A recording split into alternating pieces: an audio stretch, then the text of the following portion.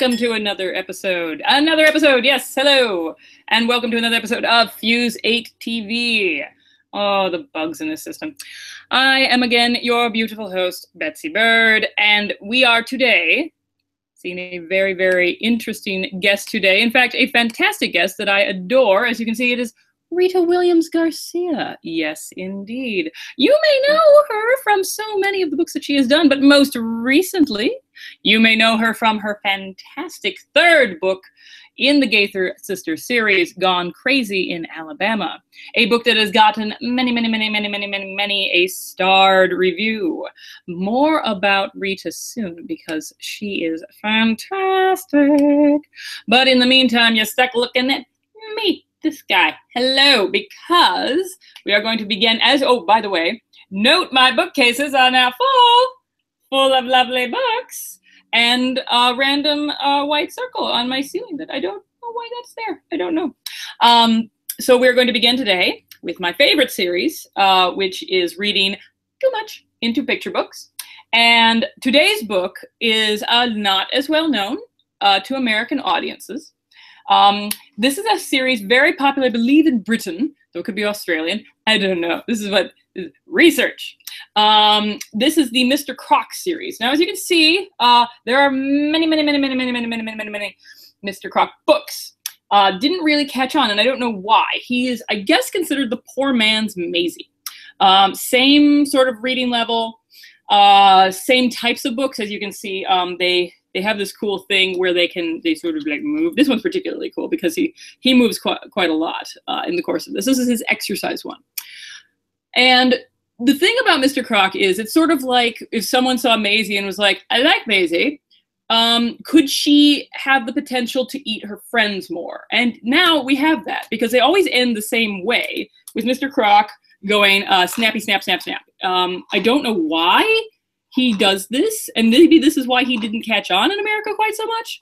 But he always has this like snap, snap, snap, snap, snap, where he like comes right out at your child, which sometimes they enjoy. The problem with Mr. Croc is the problem with all picture books. You read them enough times as a parent, and you begin to read them with a very adult perspective. This is the problem with everything for children, from Sesame Street to Mr. Rogers to you know, not with Daniel Tiger to a certain extent, where you begin to make relationships where no relationships exist. And I found usually that's a stretch. You're like, maybe these two people are getting together. And usually you're like, yeah, I'm just reading too much into it. But not with Mr. Croc. Mr. Croc, I have created a whole alternative world with Mr. Croc. And it all focuses on Wilf here. Wilf, it's like a wolf. His name's Wilf. Wilf, apparently his full name would be Wilf Wolf. I don't know why. As you can see, here's Wilf. Wilf, as we have learned from other Mr. Croc books, and this is unfair because I'm bringing outside books into this discussion. Other Mr. Croc books, Wilf is, he's more working class. When he has a job, he's a farmer, or he does something very, you know, rudimentary. As opposed to Lulu. Lulu, as you can see right here, it had tennis whites. Is, well, she's a little upper class. And the thing is, okay, first of all, notice who she's looking at.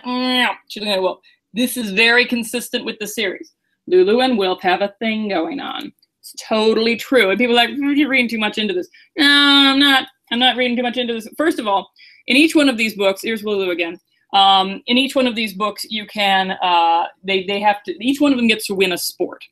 What you notice when you read this book enough times is that the only reason that Wilf doesn't win all the sports is because he recuses himself. So as you can see, he's just sitting on the sidelines for this one. This is kind of cool, by the way. Mr. Wolf is playing tennis, and you get to go, Bah! I love this book. I think it's out of print in America, but if you can get your hands on it, it's totally worth it. Also, again, Wilf is doing the time here, so it's the only reason. When Wilf does actually participate in a race of some sort, he's carrying Lulu. That's the only reason he didn't win this race was because he was carrying Lulu, who apparently can't walk anymore, even though she's a freaking leopard. This is how they run, by the way. Oh, so cool. So anyway, as you go through it, he finally gets to write, you know, do his own, and of course he wins the cycling race because he's awesome. And then here he recuses himself by doing this. So you read through these enough times and it is clear. First of all, she's always looking at him always. I mean, if she had, partly the reason, yeah, you know, when she's, you know, doing anything, and he's looking at her too, they clearly have a thing going on. And then you get to the end, and who's standing together. So that is, I think, maybe one of the clearest definitions of Betsy reading way too much into a very simple but awesome series. So we've gone beyond just my objections to the children in Where's Waldo, and we've gone into my interpersonal, interspecies relationships of Mr. Croc. Yay. So today, my darlings, we have a very special guest. I will go back to the screen in which you can see her lovely visage. Actually, here's the thing.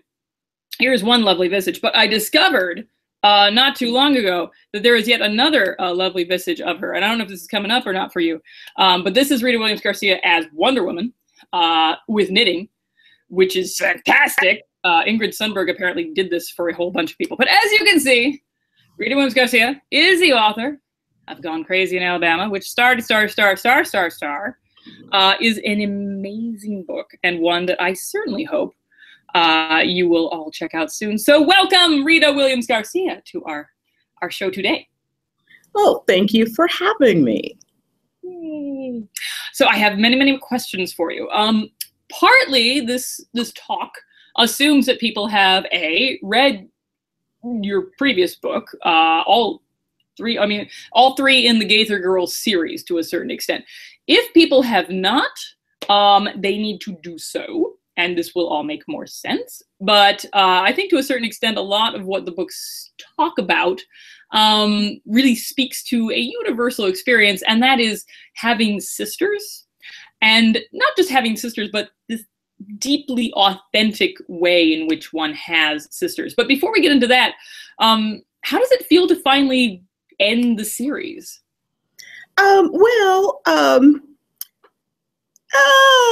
It's so hard to say goodbye to yesterday. It's so hard to say goodbye to my sisters here. Mainly, I guess, well, okay, the easy part is that I didn't really know it was going to be a series. So it's not like I was saying to myself, okay, so here are 3 books, and then at the end, I'm going to cry a lot. It was, first there was One Crazy Summer, and then PSB 11 came. It kind of came to me in the middle of One Crazy Summer, and then I knew the story had one more leg to go, and so then the tissues, the Kleenex came out. But I would say that you don't necessarily have to read 1 and 2 to really know the book, because a lot of my readers are writing to me and saying, "Oh, I love this book," and then it becomes clear to me they've not read the previous ones. So I get the joy of telling them, well, you can read One Crazy Summer or PSB 11, and it's been jewel all around, you know. So I feel very good about that. Yay! And it's true, actually. Yeah, you call it the leg in the series, but I have spoken to, we tested this out, of course, with my librarians, and we were like, we gave it specifically to librarians who had not read 1 and 2, which was not an easy proposition. Actually, finding them, you have to really track them down to a certain extent, and you have to get the newbies basically, and be like, and we said to them, like, does it make sense? Did you get it? They were like, yeah, it makes total sense. So it really does stand on its own, which is very good for award season. But I'm just saying. So if anyone should wonder, stands on fine on its own. Newberry. Yes. So getting back into the sibling relationships, which are real and raw, and nobody writes them like you at all. They're almost painful in their authenticity. I think they are probably painful. I don't know. I found them painful as a older sibling, which is so funny because you can definitely read them as a case of older sibling bullying. But I'm reading these books and I'm like, why won't the younger sisters listen to her? And I'm an older sister, so I'm sure people who are younger sisters read this on an entirely different level. But where did you get these sister relationships? Do you have sisters? Did you birth them? Where did this come from? Well, okay, so I am the youngest of three, and there's a brother in between us. And so a lot of it has to be, I guess, imagined. But we have our fair amount of forming alliances and going to war against the older, powerful, big sister, and then the other two will turn on the adorable younger sister, and call her mommy's favorite. I don't know why they say that. So that kind of in the present tense for some reason. So kind of understanding how the roles work, the middle child, and how they sometimes form alliances and then they fall out, and how the older sister can be seen, especially to the youngers, as the bully, but she doesn't see it that way. No. She's just keeping them safe for democracy. Yes, exactly. It's justice. Justice. That's the whole reason you were put on this globe. And it's so funny because I am the oldest of three siblings, with the brother in the middle as well. So we're coming at this from and yet you wrote the older sister point of view so perfectly. I would have assumed you were a fellow oldest sister. No. This is, you're the youngest. It's trickery of the writing craft. It's all trickery. You cannot see the things going on behind me, but I tell you, they're all at work. I guess I study people, and I sit around thinking, why this, why that? And then I imagine things on top of that. And it's always what's at the heart of the person, what's important to them. So if I have a character like Delphine, and she's very responsible, and she is so, she's so genuine, I have to know how to poke holes at that through the younger characters, the younger sisters, because life is unfair to everybody. So we have to kind of make that equal opportunity. That's a good line. That's going to be my takeaway. Life is unfair to everybody. I think I got that from the end of the theme song from Malcolm in the Middle. Life is unfair. Yet another mention of Malcolm in the Middle on this show. I don't know what it is. It applies to everything. Okay, so respect for Alabama, which nobody has. In fact, when I read the title of your book, and this is a bad thing to confess, every single time I read the title, I hear the Nina Simone song, Mississippi. This being a PG show, we can't say the name, but it begins with Alabama's got me so upset. Tennessee makes me lose my rest, and everybody knows about it. Mississippi. So nobody has any respect for Alabama, but this book has infinite respect for Alabama. Do you have a connection to Alabama in some way? No, I do not. Writing, it's the trickery involved, the finding the right place. It's just that Alabama is so rich, and it gave me that opportunity to really bring together a history of Native Americans because of the Creek population in Alabama, and to also have that very rich antebellum Southern history. So you could bring all of those three things together under this book and tell what I think is an authentic American story, which I don't think we're really talking about how we are all very much connected, how our stories come together. So I wanted to do that. Like poor Vanetta says, "You mean we're white?" And then the next minute she's, "Yes, I am Indian. Back then, they didn't say Native American, and then before, and the father is telling them at the beginning of the story, none of that soul and Black power thing. So you get that sense of that Vanetta can be everything and anything that she wants to be, and I think that's more of a reality for young people today, young people of mixed ethnicities, because they are so many different things, and it's very hard to pull from who am I and how do I identify? Well, I'm a person, and I have all of these. These stories, all of these ancestors, all of these different crossings, and I think that is becoming more and more the American story. And so I thought I would tell that through this past story. Nicely put. Very good. It's funny. I'm reminded for some reason of that old story about when Laurence Olivier met, I think it was Dustin Hoffman, and he was playing like Richard III. He put like a big stone in his shoe so he could get the limp right. And Laurence Olivier was like, "My dear boy, have you tried acting?" And so here I am, and they're like, "What's your personal experience with Alabama?" It's like, "My dear girl, have you tried writing?" It's just, people do. They take experiences not their own, and they put them into things. I mean, yes, you also take experiences you have, but you also take things that fit the narrative in as well. However, you did have grandparents. I'm pretty sure about that. And the grandparents in this book, I have never seen grandparents like this before, and I like it. But I take it that you did not have equivalent grandparents to the ones in this book yourself. But did you have a grandmother or a great grandmother? I guess these are great grandparents, actually. A great grandmother who had any similarity to the characters that you have written.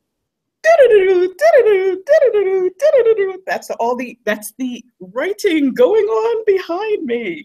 I do not let people into the dark cloak. I let them believe that I'm telling my semi-autobiographical. No, my grandmothers were nothing like that. Although my paternal grandmother, who I spent the most time with, Grandma Edie.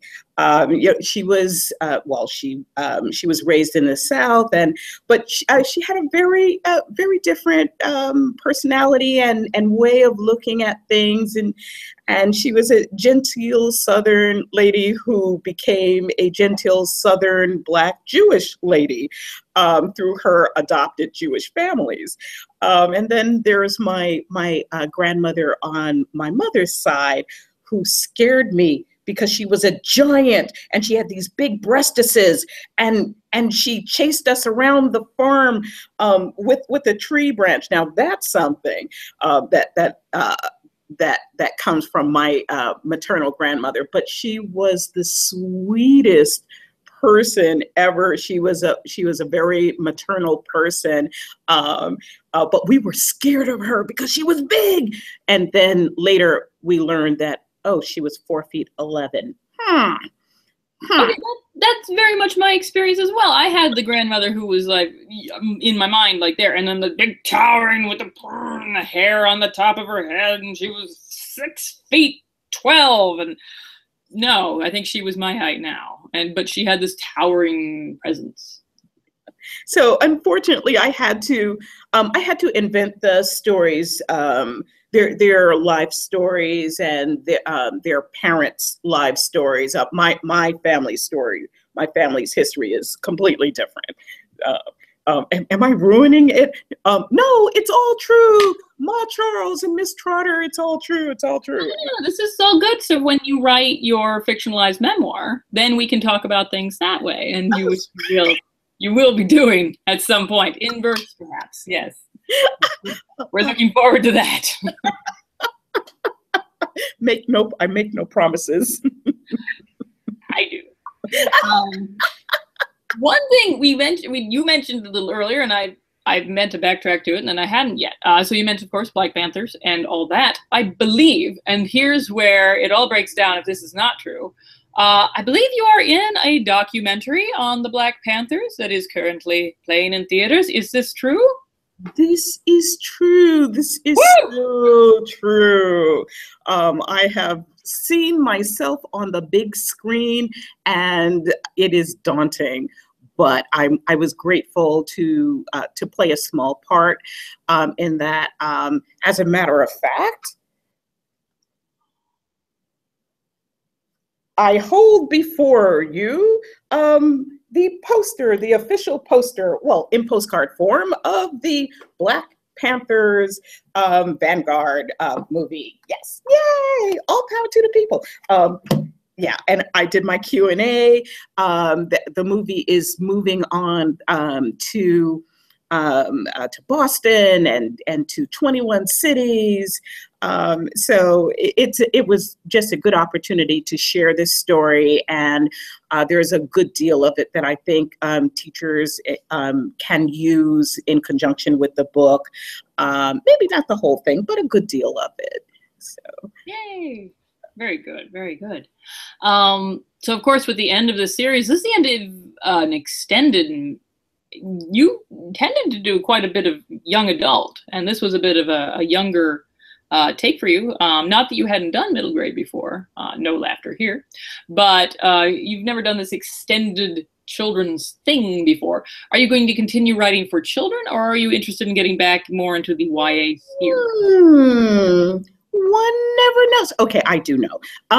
So I am actually right now. I'm working hard on a middle grade book called Clayton Bird Goes Underground. I like that middle name. It's yes. And it's for a reader who wants to read, but they don't want to read all the time. You know, they're developing readers still, but they have the intellect, and they want to read stories of experience, but still building the muscles. And so it's kind of hip hop meets the blues, and and there is a grief story, but I have to say I am enjoying writing the story, learning to play the harmonica, a little something that Pam Munoz Ryan and I have of Echo fame, and I have in common. We tend to carry our harmonicas with us, except I call mine a blues harp.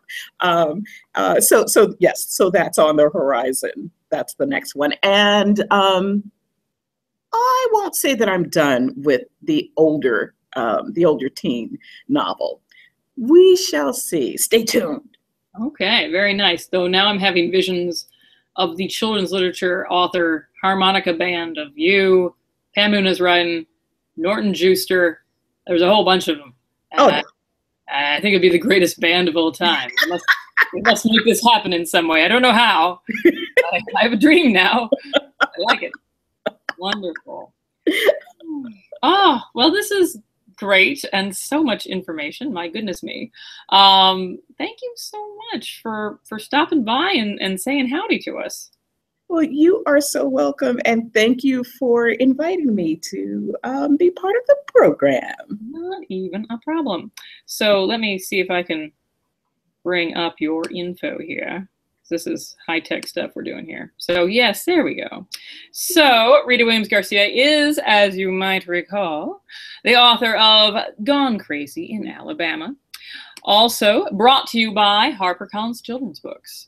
HarperCollins Children's Books, one of the leading publishers of children's books, home to many of the classics of children's literature, including these many imprints that you can see before you.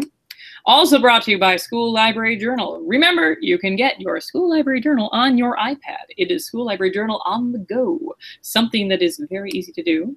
Thank you so much for watching today's show. If you are curious about our archived episodes, I think we're missing one or two at the moment, but they will be updated quite soon. So you can go to fuse8tv.com, and there you can see all the different episodes of authors that we have illustrated, and not illustrated, but talked to so far.